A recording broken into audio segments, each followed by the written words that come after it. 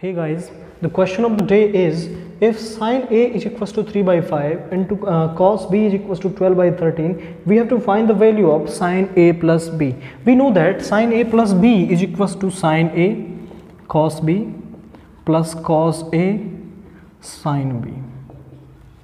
We have the values of sine A and cos B. We have to find the values of cos A and sine B.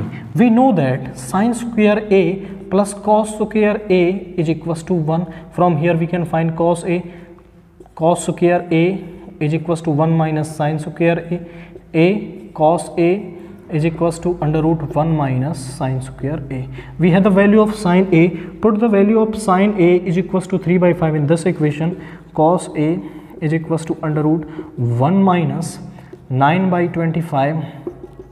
Here 25 minus 9 by 25, under root 16 by 25, that is equals to 4 by 5. So cos A is equals to 4 by 5.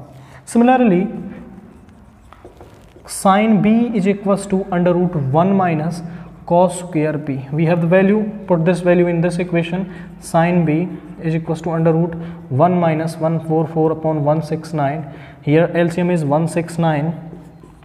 169 minus 144, that is equals to 25 upon 169, 5 by 13. So sine B is equals to 5 by 13. Now we have all the values. We are going to put all these values in this equation. Now sine A is equals to 3 by 5, multiply cos B is equals to 12 by 13, plus cos A is equals to 4 by 5, sine B is equals to 5 by 13.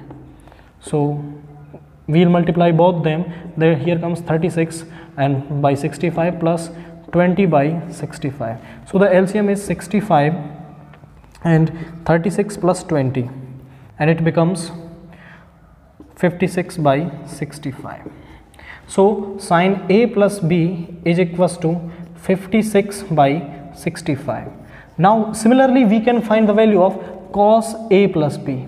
Cos A plus B is equals to cos A cos B minus sine A sine B. We had all the values. Just put these values in this equation and you can easily find the value of cos A plus B. Find the value of cos A plus B and put your answer in the comment box.